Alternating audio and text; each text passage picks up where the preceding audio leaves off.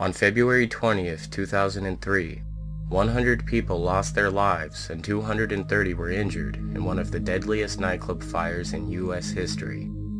The fire was caused by pyrotechnics that were set off as the band Great White began to play its opening song. The illegal indoor use of outside fireworks led to the igniting of highly flammable soundproofing foam in the walls of the stage.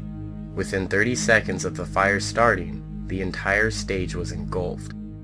Most of the 462 occupants ran for the narrow hallway of the front entrance. The entryway soon became packed with terrified people all trying to leave at once. Some were trampled to death as the frightened crowd tried to escape the smoke and flames that were closing in behind them. In the chaos, the front door became a tangled mess of bodies as dozens of people piled on top of each other in a frenzied attempt to flee.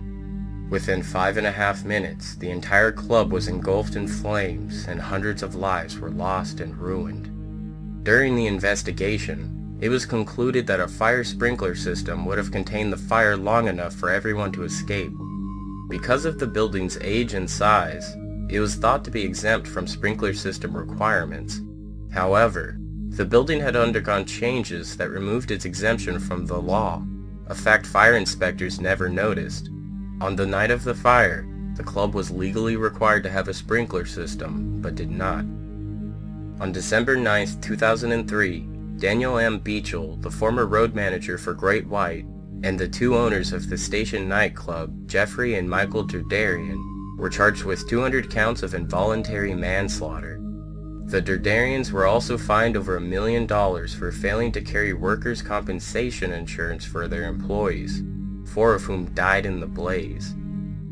On February 7, 2006, Michael Beachel went against his lawyer's advice and pled guilty to 100 counts of involuntary manslaughter. During his sentencing, Beachel made a statement apologizing to the victims and families for his involvement in the fire. The judge sentenced Beachel to 15 years in prison, with 4 to serve and 11 suspended, plus 3 years probation. The judge said Beachel was highly unlikely to re-offend, which led to his decision to impose the sentence. On September 4, 2007, some families of the fire's victims expressed their support for Beachel's parole. The state parole board received approximately 20 letters, the majority of which expressed their sympathy and support for Beachel, pointing out that it was Beachel alone who stood up and admitted responsibility for his part in the horrible event. He had also sent handwritten letters to the families of each of the 100 victims. Beachel was released from prison on March 19, 2008.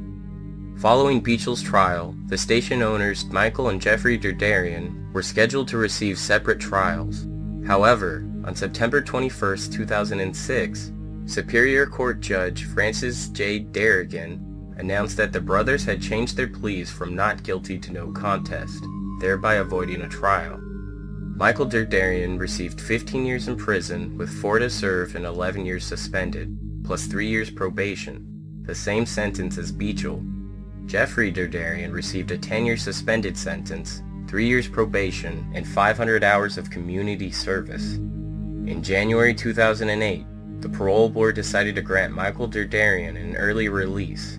He was scheduled to be released from prison in September 2009, but was granted his release in June 2009 for good behavior.